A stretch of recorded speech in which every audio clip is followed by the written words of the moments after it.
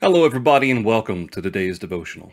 Our thought today is going to come from Matthew chapter 8, starting in verse 5. When Jesus had entered Capernaum, a centurion came to him, pleading with him, saying, "Lord, my servant is lying at home paralyzed, dreadfully tormented." And Jesus said to him, "I will come and heal him."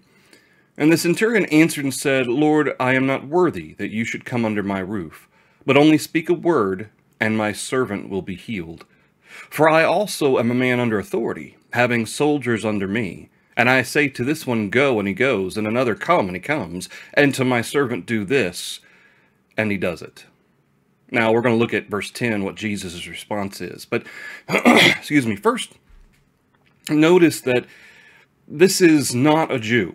This is not someone who necessarily would have been raised hearing about the prophecies and Old Testament law, Mosaical law, and the history of the Jews.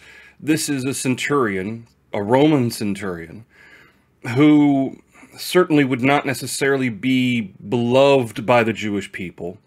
Yet he comes to Jesus and he's pleading with Jesus that a servant, who apparently the centurion is very partial to this servant, he says he's lying at home paralyzed, dreadfully tormented. We have a couple other adjectives and details from some of the other accounts of this event, but you have this servant who is apparently in very bad ways. He's paralyzed and he's apparently in pain. Now, how did this centurion hear about Jesus? Well, we don't know. We don't know how the centurion heard about him. We know that Jesus earlier, this is after the Sermon on the Mount that we refer to, Matthew chapter 5 on through 7, is the Sermon on the Mount. And we see him coming down from the mountain. We see a leper coming to him and worshiping him. Jesus cleanses him. And then Jesus goes from the Sermon on the Mount into Capernaum. The centurion surely has heard things about Jesus, maybe even some things that, now remember, Matthew chapter 4 was when Jesus was tempted in the wilderness, and it was after that event that Jesus really actively, what we would say, actively started his ministry. So it's not like Jesus has been around already for 3 years or something, teaching and preaching and performing miracles. But however the centurion has heard about him, whatever word has come to Capernaum already about Jesus, this centurion comes to him, and notice Jesus offers and says, "I'll come and heal him," which is the implication of verse 6. Even though the centurion doesn't actually ask Jesus, "Will you please heal my servant?" per se, it's like the centurion knows that Jesus has the ability to do this. Presumably, the centurion has heard of the miracles Jesus has performed already. So in verse 7, Jesus says, "I'll come and heal him." Okay, and that would seem to be an answer to exactly what the centurion wants. But notice what the centurion responds. And there's nothing here that suggests from Jesus that the centurion is being fake humble, or that he's just putting on a show or paying lip service or anything like that. The centurion answered and said, "Lord, I am not worthy that you should come under my roof." Now, I don't know what the centurion's history is, but it is incredibly interesting that not only does the centurion know that Jesus has the ability to heal, which is why he's come begging Jesus to start with, but he acknowledges here in verse 8 the glory, the majesty of the Lord. He says, "I'm not worthy that you should come under my roof." There is a sense in which the exaltation of the Lord in this centurion's mind is such that I'm not worthy you should come under my roof, but only speak a word and my servant will be healed. Now, he goes in from verse 8 into verse 9 to kind of explain himself. He says, "I am a man under authority." As a centurion, he was over 100 men, and he understood the idea of being in charge and having authority. He says, "I say to this one, 'Go,' and he goes. To another, 'Come,' he comes. To my servant, 'Do this,' he does it." Now, there's no more dialogue given to us between this centurion and Jesus after verse 9 regarding what the centurion says. At verse 10, Jesus responds. But what's fascinating to me is the fact that, first of all, he understands the power of Jesus. He understands how exalted and glory, the majesty and glory of the Lord. And he understands the Lord's authority. Because when Jesus responds here in verse 10, when he heard what this man said, he marveled, and to those who followed, remember, this is right after the Sermon on the Mount, blessed is he who, and Jesus talks about the pure of heart, and those who suffer for the kingdom's sake, and he goes through and describes all of these different, and of course there's far more to the Sermon on the Mount than just the Beatitudes, but he marveled, and to those who had followed him, apparently all the way to Capernaum, assuredly I say to you, I have not found such great faith, not even in Israel. Verse 11, I say to you that many will come from east and west and sit down with Abraham, Isaac, and Jacob in the kingdom of heaven. But the sons of the kingdom will be cast out into outer darkness. There will be weeping and gnashing of teeth. And Jesus said to the centurion, go your way, and as you have believed, so let it be done for you. And his servant was healed that same hour. Now I want to focus on Jesus' response. He says he marveled. And there is only literally one handful. I mean, there's not even 5 times in the New Testament where we find in the Gospels that Jesus marveled at somebody's faith. And that's not to say that there weren't faithful people in Israel, for that matter, or much less people in other places like the centurion who had faith. But remember what we talked about yesterday. Faith is conviction. It is persuasion. And sometimes the concept of conviction and persuasion can be in degrees. It can kind of, there's a spectrum there. Just how much faith do you have? For instance, the parable of the sower, we have example of the seed that was sown in the stony places. Okay, individuals who received the word were expressly told that they received the word and for a while were faithful. So their faith had led them to obey the gospel. But then, because they didn't have any root, they didn't have any foundation, when trial and tribulation came, they fell over. They didn't have any root, and so they fell away. So their faith was suitable up to a point. Their faith was strong up to a point, until life became difficult because of their faith, at which point they turned away. Well, here in verse 10, we have Jesus marveling at the faith of the centurion, because it is such that this man with complete and utter conviction says, only speak a word, my servant will be healed. I can say to those who serve me, you go and do this, and they'll do it. And the implication here is all of nature serves the Lord. The centurion believes that. He is absolutely convicted that all Jesus need do is say the word, and nature itself, the power itself of God, will do what Jesus says. And this is why Jesus marvels. It's not just that this man believes truly, it would seem that Jesus really is the Son of God, but it is the level of understanding this man has, that because of the complete authority of Jesus, he can command anything to be done, and it would be done by the power of God. And that's why Jesus marvels at the faith of this centurion. He says, I have not found such great faith, not even in Israel. Again, it's not that there weren't faithful people in Israel. There were. I mean, the apostles certainly, at least 11 of the 12, were very faithful men.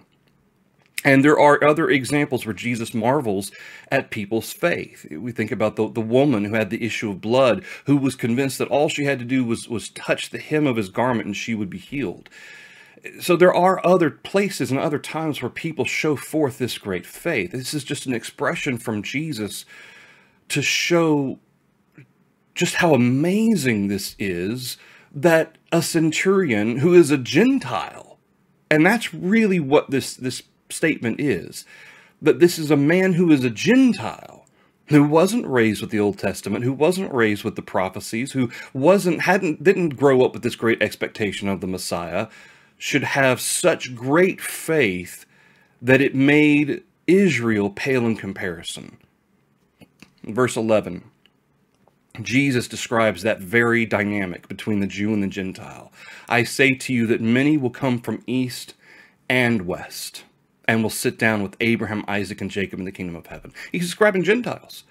That's exactly what he's describing here in verse 11. People who are not of what would have been the natural kingdom of God, those who had been given the oracles of God within the lineage of the Jews. They grew up hearing the prophecies and should have known how to identify the Lord. He says, I say to you, many will come from the east and west and sit down with Abraham, Isaac. Abraham, Isaac, and Jacob, that's a phrase that was used throughout the Old Testament. God was constantly calling himself, I am the God of Abraham, Isaac, and Jacob. Abraham, Isaac, and Jacob represent the fathers of the Jews. This is the origin of the Jewish people.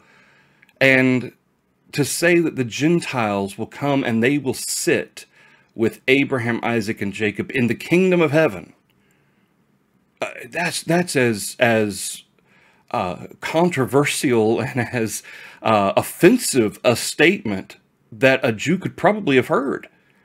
Then in verse 12, Jesus doesn't stop there. He says, but the sons of the kingdom, who are we talking about? We're talking about those who are of the fleshly Jewish lineage, will be cast out into outer darkness. They'll be weeping and gnashing of teeth. He's describing judgment, condemnation judgment. And it's not to say that all of Israel, that how it happened to all of Israel or all of the Jews, but he is describing how that the vast majority of, and even as we see Jesus being rejected by his own people, as was prophesied, that didn't mean all did. In fact, certainly we know that up to 500 brethren at once were still following Jesus as of before the institution of the church, the formation of the church in Acts 2. Paul tells us in 1 Corinthians 15 that Jesus had appeared after he was raised from the dead to up to 500 brethren at once. In Acts chapter 1, we have 100 and some odd people in an upper room together, including the apostles.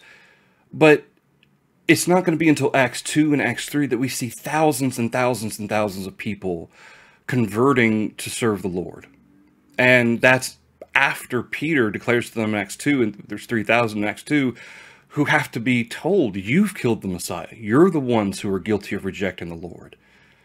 Well, Jesus describes individuals who will continue to reject him, who will refuse to acknowledge that Jesus is the Son of God, as contrasted by people like the Centurion, this Gentile, who is willing to believe what they hear, what they see, and recognize that Jesus did indeed have the power of God. And he was who he said he was, which is what the power of God proved. He was the Son of God.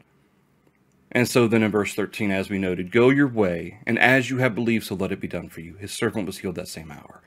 You know, I wonder sometimes who this centurion was. You know, what other details about the centurion. And we don't really know anything else about him. But there are other examples of Gentiles who are taught, or who at least hear about Jesus and are willing to do those things that are right and do those things that God wants them to do. We have example of Cornelius, who hadn't heard about Jesus, but he had heard enough, at least from presumably the Jews in where he was, to understand that he had to serve Jehovah. And he did so. He sought to serve Jehovah. Thus, Peter was sent to Cornelius in Acts chapter 10 to tell him what he must do to be saved. Well, we have examples of people like this who we don't know their background. We don't know what ended up happening to them.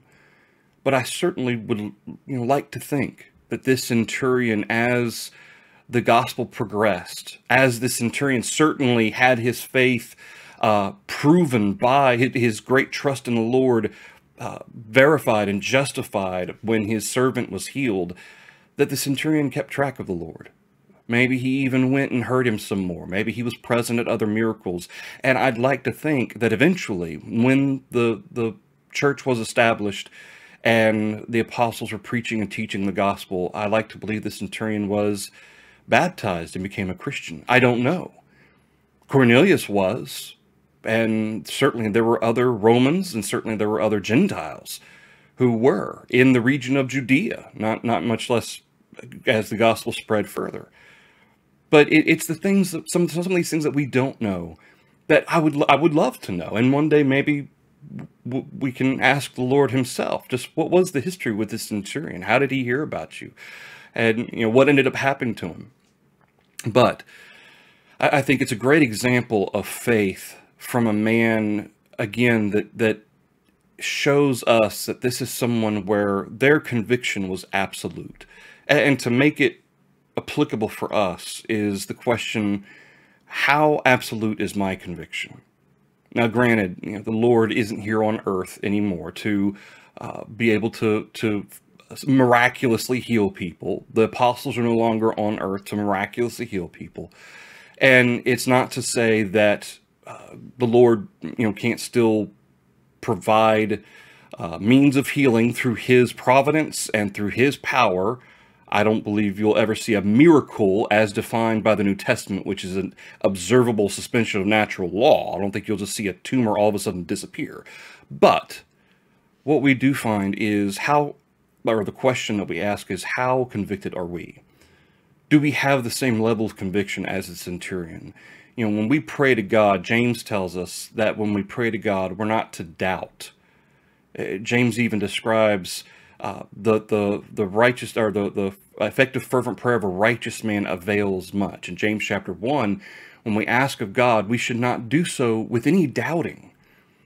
Now, that's not to say we don't acknowledge that God can say yes, he could say no, or he could say yes, but you're going to have to wait, later, but not right now.